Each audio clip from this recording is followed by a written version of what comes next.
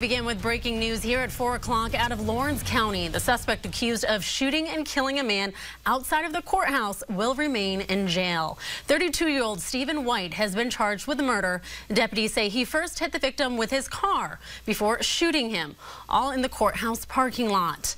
And this was the scene yesterday. Deputies say White hit the victim with his car and then shot at him. The victim died in the hospital, and he was later identified as Aaron Thomas. And there's that video right there. We want to bring in Fox Carolina's Brooklyn Cromer, who was in the courtroom today when White faced the judge. Brooklyn. A judge denied bond for Stephen White. Right for now, he remains behind bars here in Laurens County. He's charged with the murder of Aaron Thomas after deputies say he hit him with a car, then shot him outside the Laurens County Courthouse yesterday.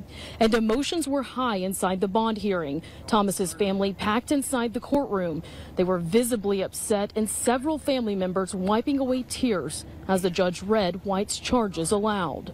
Meanwhile, White remained stoic and didn't say a word, only answering yes or no when the judge asked a question.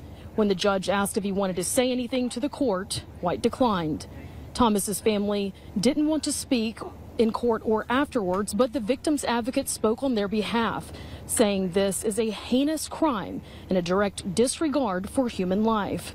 Now, right now, White is scheduled to appear for his first appearance on October 25th, and for now, he remains behind bars here in Laurens County.